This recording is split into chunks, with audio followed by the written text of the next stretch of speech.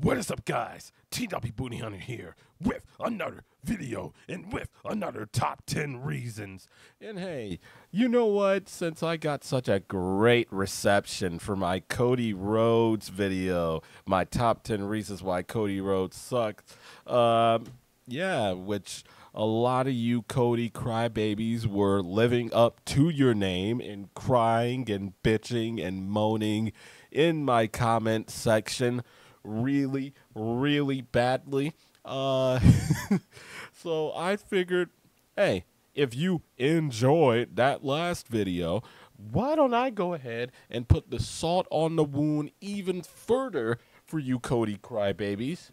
In matter of fact, just general wrestling fans who seem to have a real weird hate boner against this guy, against this individual that I'm talking about in this video, who is obviously the tribal chief, who is obviously the big dog, who is the former member of the Shield, who is the WWE Undisputed Universal Champion. This is Top 10 Reasons Why Roman Reigns Rules. Starting with this first reason, which is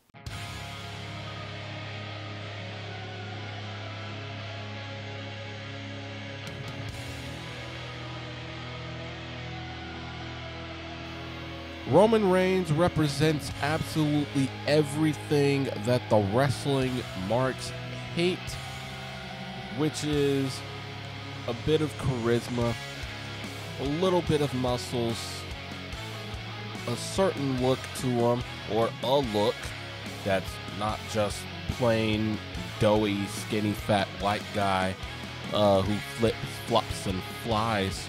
And yeah, that's really just it in an actual freaking character.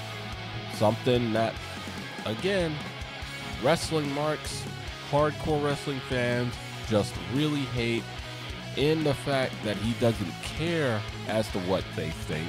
He doesn't really respond to any of the criticisms. There's another thing that they hate as well. He doesn't fold under any of that pressure. So that's another thing, or that's one thing off rip that I gotta give to Roman Reigns. That in itself is a damn good thing. So keep it up, Reigns. And matter of fact, what I'm going to go ahead and keep up is these top 10 reasons why Roman Reigns rules, which another reason is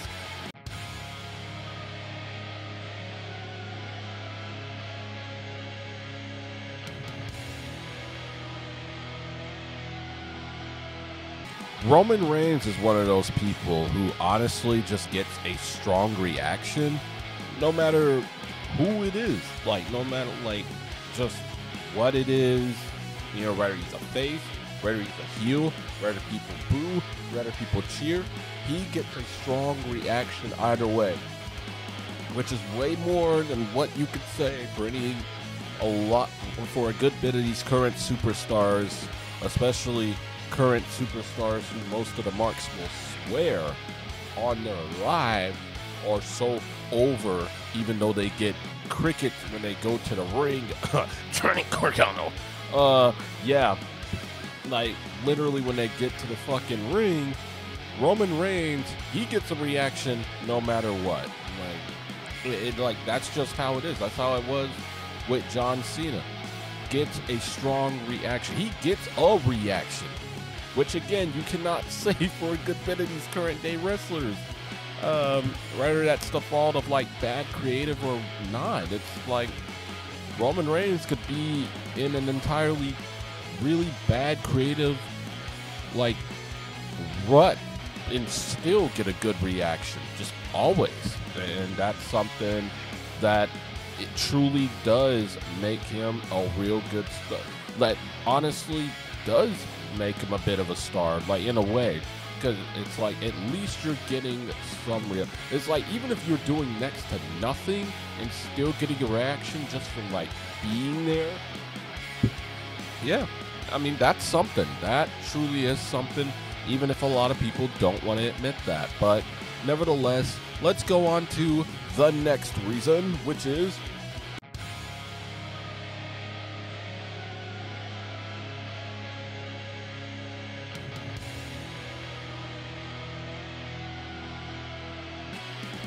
Roman Reigns, the thing about him is that he is a consistent performer. And I already know what a lot of you psychotic marks are going to say. Consistent performer? How can he be a consistent performer? He's not even there. Shut your bitch asses up. Because here's the thing. When it comes to consistency, it doesn't always mean being there. It doesn't always mean necessarily being at the shows all the time. It really goes more into the fact of every time he does do a show, whether it's a weekly show, on SmackDown or whatever, whether it's a pay-per-view or even just special occasions, nevertheless, it's always a big deal. Not only is it a big deal, it's an A+ thing. It's an A+ just match almost all the time. It's something that you're gonna be invested in, whether you're cheering for him or whether you're cheering for the other guy. You are 100% invested.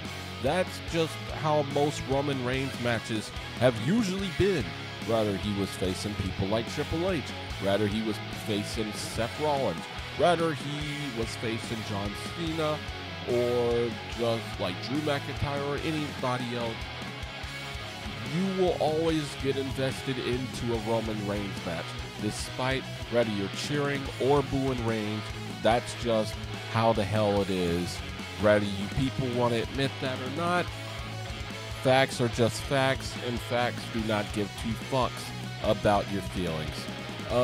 Speaking of something else that doesn't care about your feelings, is gonna be this next reason, which is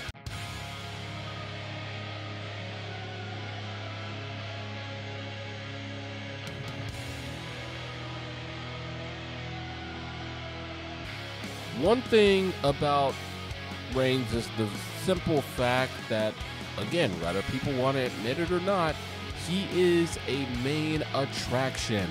When he comes into the ring, it's a big deal. He comes into SmackDown, it's a big deal. When he shows up, whether he's spearing people, whether he's talking on a mic, it's always going to be a big deal. No matter what he does, he's, wrestling a match, talking on a mic, doing a segment, huge deal every single time. That's one of the reasons why basically he can show up like only 2 days, and Seth, he can basically show up 2 days and still have like 12 million people checking for him, or at least like millions of people checking for him, why Seth Rollins wrestles his ass off and breaks his back, breaks his neck, puts his blood, sweat, and tears into the ring in like 365 days a year, and yet maybe about 600K people tune into that shit, if even.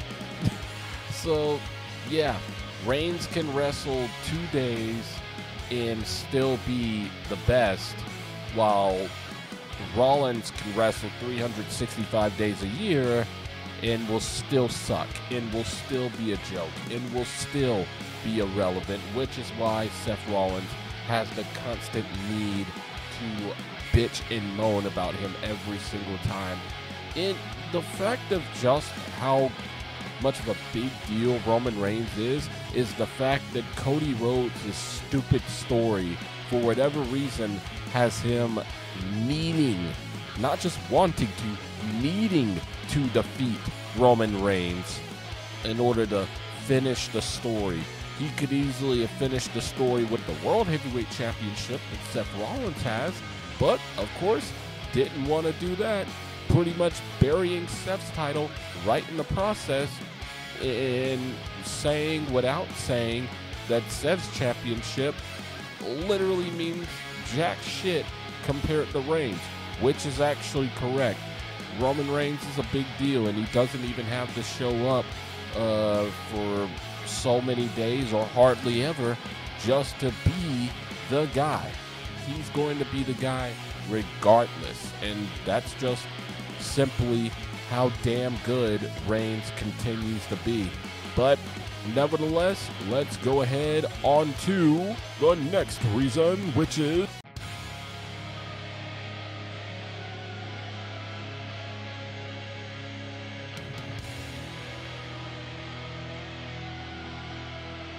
and yeah, not gonna lie, Roman Reigns, all things considered, out of like most of these like very modern wrestlers and stuff like that, this current roster, he's had some of the best character development possibly really out of everybody, you know, showing a lot more depth and stuff and just really kind of becoming more larger than life, as opposed to Roman Reigns back then, you know, getting out of the Shield.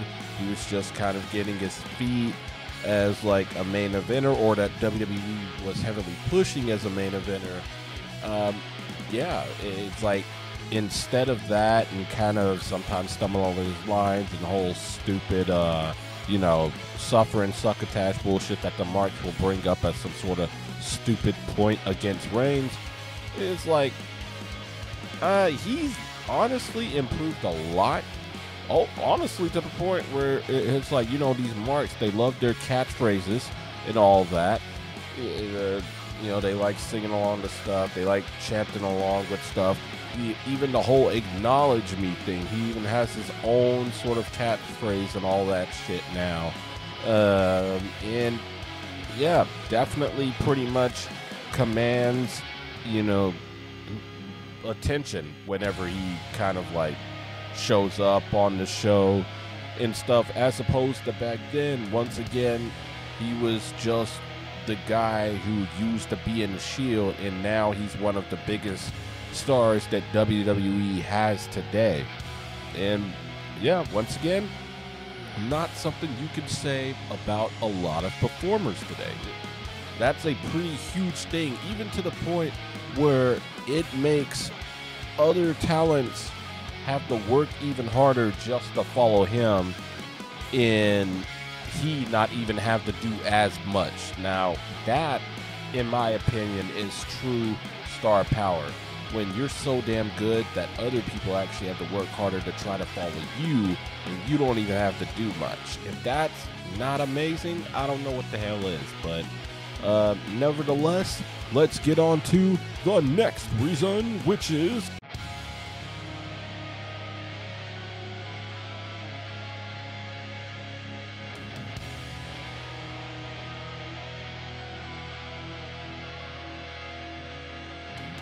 in the also one. I want to say that Roman Reigns, he sets a standard for a lot of WWE superstars now, to the point where he, in the bloodline, or specifically him, he is on a level where a lot of WWE superstars, no matter if it's Raw, NXT, or SmackDown, want to be able to get to, in terms of just main event status, in terms of just overall attraction, you know, like main attraction and stuff like that. And yeah, even just all around, even like pull, because I think it's the fact that Reigns is such a big deal. He has certain pull over his storyline. That's how good he's gotten, to the point where he's almost his own boss in a way, which is pretty badass. I like that. It's not something that, yeah, it's just not something that you're really seeing like that really anywhere else. And I think that is pretty cool, in the fact that when Reigns is there, it almost motivates the talent, motivates other WWE superstars to really want to kind of go in harder, to really kind of show, hey, I can compete with this guy. I can beat this guy. I can get to where the hell he's at. And that's cool, because you really need someone like that to really kind of motivate and drive up that competitive side to these superstars and really make them want to be at their best. But yeah, that's just another thing. And on to the next reason, which is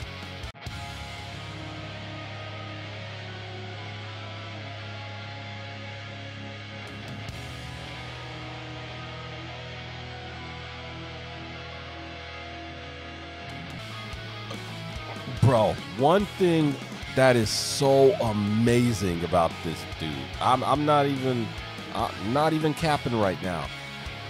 I actually just thought about this. The fact that this dude is incredibly OP as shit, man.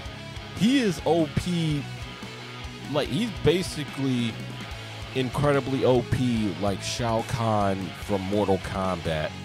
He's more OP than fucking just like Bison in Street Fighter.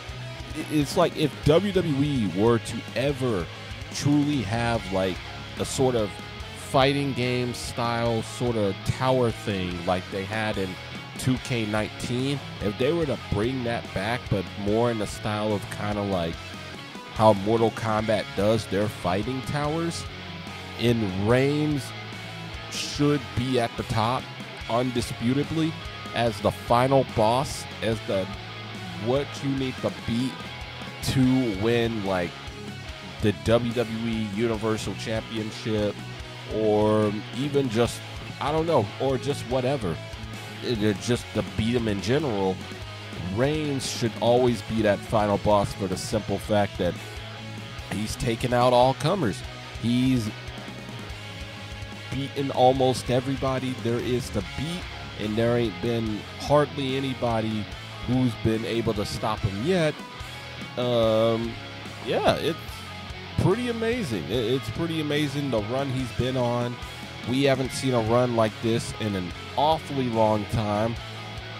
So, yeah, it's nothing short of impressive. And, yeah, it is historic in a way. It very much is. So, if nothing else, Reigns already has a very Hall of Fame-esque career to him already so far, but there's still more that we can see from Reigns. But yeah, nevertheless, man, let's go ahead into, not saying he will be in the Hall of Fame, but I just kind of want to put that out there that his career so far is very Hall of Fame before any of you freaking Reigns haters go psycho in the comments. But like I said, nevertheless, let's go into the next one, which is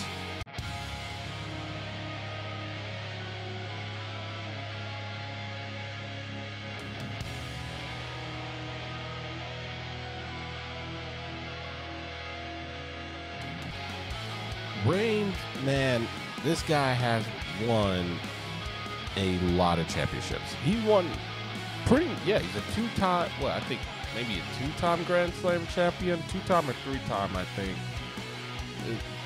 Multiple world titles, WWE, Universal, both from Raw and SmackDown.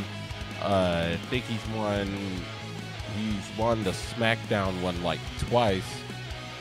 And then on top of that, former Intercontinental Champion, former United States Champion, former WWE Champion, and former Tag Team Champion as well. Yeah, he's done it all, man. He has definitely done it all. And I know that's the case with some other wrestlers that you could say are also Grand Slam, like The Miz and all of that. But for the sake of this being a top 10 reasons why Roman Reigns rules, I figured I'd go ahead and put that in. I'd go ahead and highlight some of his accomplishments, especially with that, and especially with this next one, which is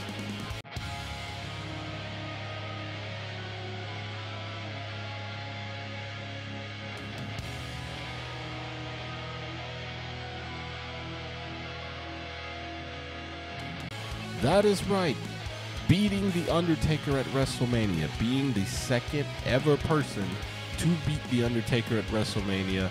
And yes, I know there's the fact that Brock Lesnar is the one who officially broke the streak but WWE is trying their damnedest to erase him, even though, you know, the fact that there's no proof that he had actually anything to do with the whole Janelle Grant thing going on with Vince McMahon, in saying that McMahon was just legitimately dressed as him.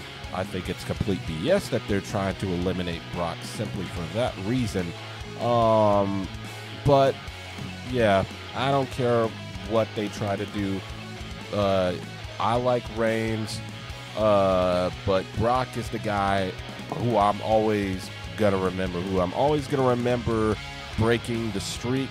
But nevertheless, Reigns beat he beat Undertaker at WrestleMania. He is the second guy ever to beat Undertaker at WrestleMania, and there's not a lot of people, once again, that can say they did that. Matter of fact, there's really nobody else that could say that they did that besides Brock Lesnar.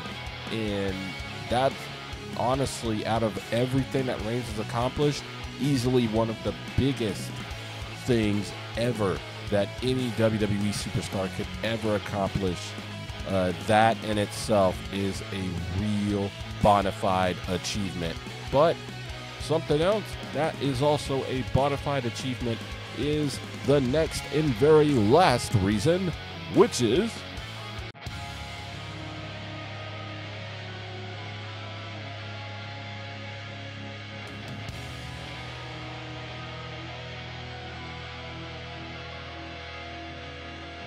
and I know. This is going to be a very, very difficult pill for a lot of you marks to swallow, but rather you want to admit it or not, rather you like it or not, rather you try to build your own head canon for it not being true or not, Roman Reigns is the biggest star in pro wrestling of this modern era. There is nobody else who is putting asses in seats like he is, who's doing it bigger than him. Now, mind you, I'm not saying he's anywhere near Rock level. I'm not saying he's anywhere near Stone Cold level, but in terms of this modern era, there's nobody else that's really doing it up like Roman Reigns. It sure as hell ain't no Seth Rollins crybaby ass. It sure as hell ain't Cody Rhodes. It's nobody in AEW. It's nobody in TNA. Nobody in New Japan. I'm almost sure of it. Reigns is the guy. When you think of, like, the thing about it is, when you think of WWE, you're gonna think of Roman Reigns for a good bit of the part. You are. You honestly are. And that's just how it is. Even like people who haven't watched wrestling in a long time, they see Roman, they want to know who this guy is, they want to know what he's about. And nevertheless, you know, they're going to be captivated. Not to the level of a Hulk Hogan, but nevertheless, in terms of just the deck that we're stacked with now, that we're kind of, the hand that we're kind of dealt now with this current roster, again, Reigns is the biggest and best wrestler, or the biggest and best superstar that we have. So, yeah, I have no bones in saying that whatsoever. It's just the God's honest truth. And once again, facts do not care about your feelings. Those are just the bona fide facts. These are not so much opinion based. These are absolute facts, especially the last one. But anyways, with all that being said,